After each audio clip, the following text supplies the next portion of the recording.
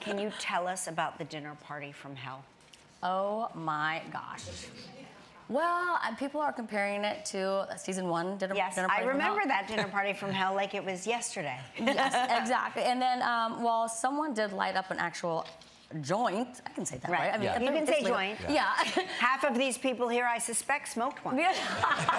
No, but I mean, that was, you know, a step up from this electronic, whatever it's called, electric cigarette, whatever that was. Right. So it was, you know, housewives, past and present.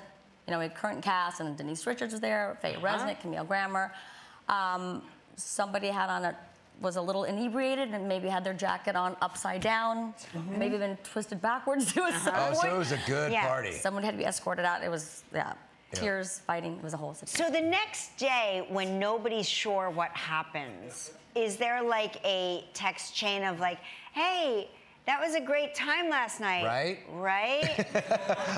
Well, I didn't get any of those kind of texts the next day. No. Wow. Yeah, no. Wow. It was more like I wasn't speaking to some people, and and then it's like we have to do the recap. Like, we got to get together with one of the girls to address what happened the night before and go over the whole thing. And, Right. Yeah. And some of them you don't really want to talk to. No, I can't even imagine.